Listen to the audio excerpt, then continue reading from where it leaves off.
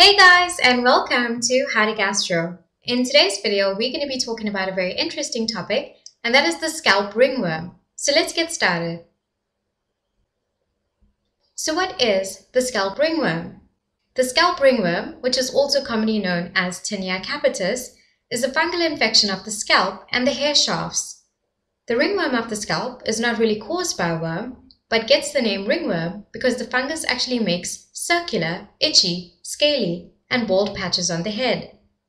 The disease is primarily caused by fungal dermatophytes, more specifically the Trichophyton species and the Microsporum species. So from this definition of the scalp ringworm, we get that it's also commonly known as Tinea capitis and is actually a fungal infection of the scalp and the hair shafts. So if we take a closer look at this image here at the bottom of my screen, we see what this fungal infiltration of the scalp and the hair shafts looks like. So the disease is actually called the scalp ringworm, but it's not actually caused by a worm. It's caused by two main specific types of fungi, which are called Trichophyton and Microsporum. As we can see here, these are the microscopic images of them. And it's called ringworm because it causes this circular ring-like formation of infection in these patients, which sort of resembles a ring, hence the name the scalp ringworm.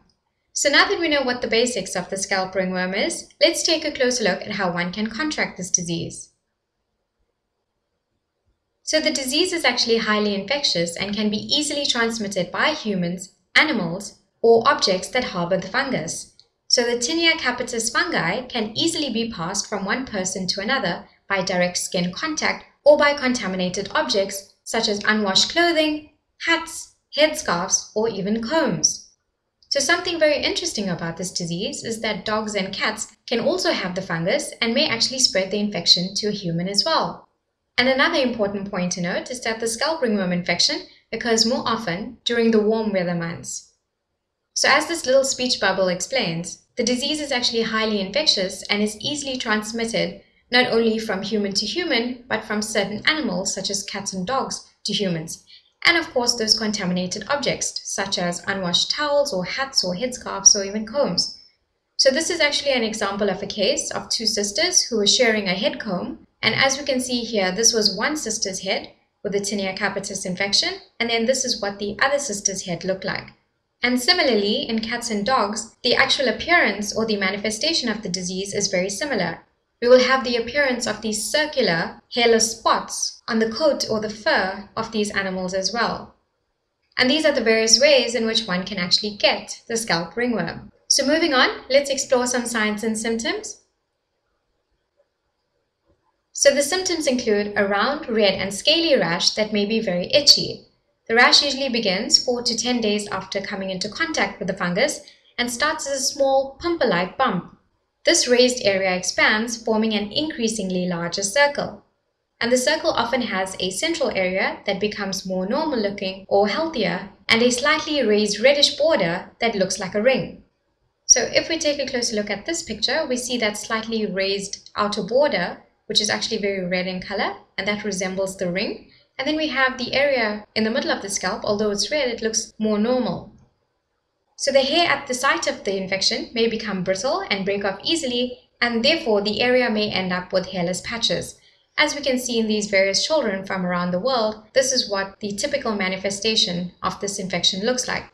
So we have this rash, which is very scaly, it's very itchy, it's red, and it's got this typical roundish aspect. The diagnosis of the scalp ringworm. So the doctor can often make a clinical diagnosis of the scalp ringworm based on a visual examination of the scalp on the presentation of the patient.